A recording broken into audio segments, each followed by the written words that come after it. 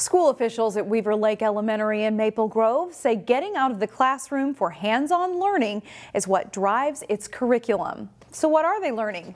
Here's Jason Malello in our school spotlight.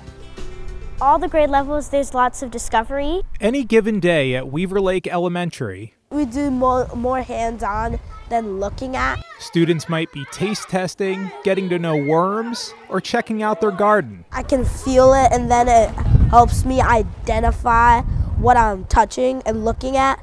Helps me better experience. It's all part of Weaver Lake's STEM curriculum, In the real world, you don't have, everything is not in boxes. which aims to challenge and educate kids beyond the normal classroom model. We typically will start with science standards and build our value-added projects, we call them, around those science standards.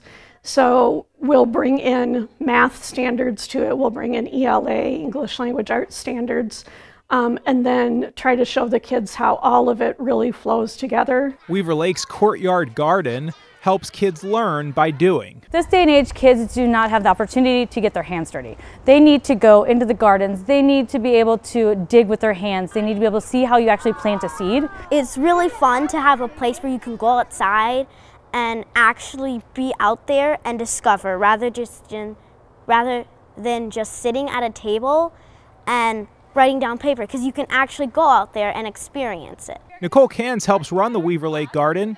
She tries to pass on her love of gardening and believes lessons learned in the dirt can teach kids about our changing planet and how they can positively affect its future. The kids are going to have to learn how to grow 3 seasons, not just spring and fall, but also winter. Winter in Minnesota, it's hard to grow, but there are things that you can grow and there's things that you can do to continue to grow your plants year-round. And school officials say the biggest key to Weaver Lake's approach might be its collaborative way of learning. The goal is for them to be passionate about what they're going to be doing. In Maple Grove, Jason Malello, CCX News. Find more local news stories at ccxmedia.org and follow us on social media.